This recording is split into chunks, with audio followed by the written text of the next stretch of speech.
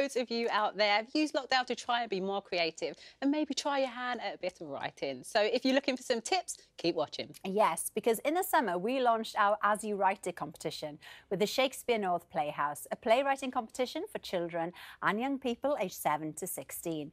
I was lucky enough to be one of the judges and the response was absolutely fantastic.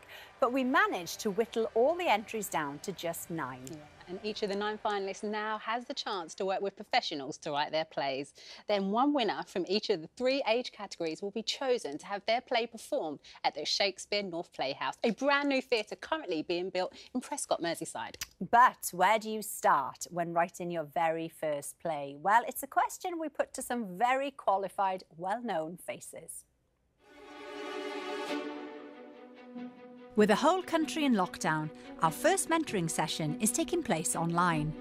But our 9 finalists, whose entries were judged entirely anonymously on the basis of their ideas alone, are still in for a real treat.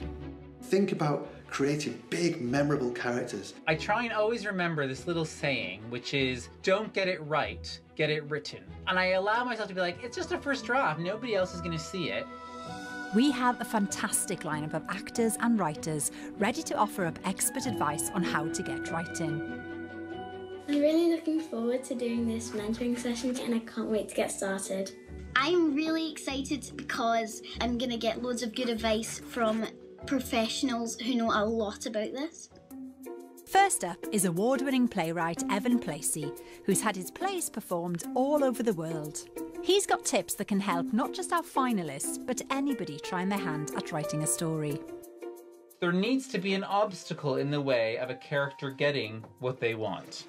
So this is what I call the wants but sentence, which is a character wants something but something. My role today is to give them a script workshop to equip them with all the tools they need to go off and write their own scripts. I think it will be hard to turn my idea into a play, but it is a challenge and I'm always up for a challenge.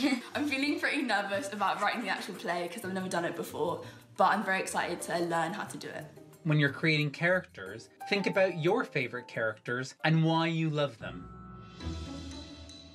Actor, director, writer and star of Doctor Who, Noel Clarke, also has specific advice about creating characters.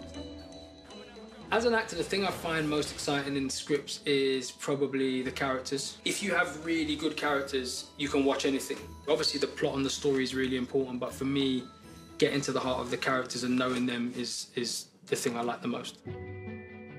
Award-winning actress Sheridan Smith is interested in characters who have more to them than first meets the eye. When you're writing a play, it's very easy to write the kind of heroine or hero as a very nice person, and that's it. You know, or the villain as they're just evil. And that's a little bit boring. You know, they were all very complex people. I know I've got lots of layers, I'm like an onion. So play with that when you're writing a play, I think. Frank Cottrell Boyce is one of the competition's judges. As well as a best-selling author, he's also an experienced screenwriter. He knows how daunting scripts can be to a first-time writer. Do not be afraid of the impossible. Quite often when people sit down to write a first play, they will kind of be unambitious about the world of the play because in their heads they're just seeing actors on a stage talking. Don't worry about that.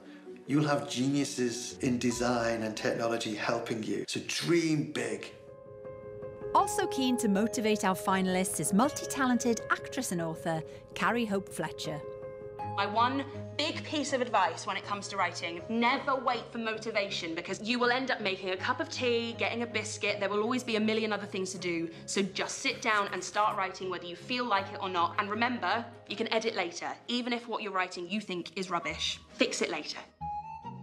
Of course, our young writers have lots of questions. How do you make your characters believable in a play? How can I do special effects like lightning and explosions? And some questions are more complex than others. How can you put in a paradox without it being too confusing? Whoa!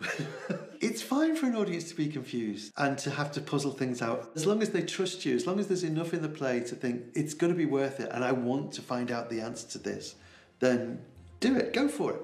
Well, that's about it for today. Can I have a thumbs up if that's been useful? Great stuff. Good luck, everyone, and good writing. I'm very excited to see these plays. Good luck, everyone.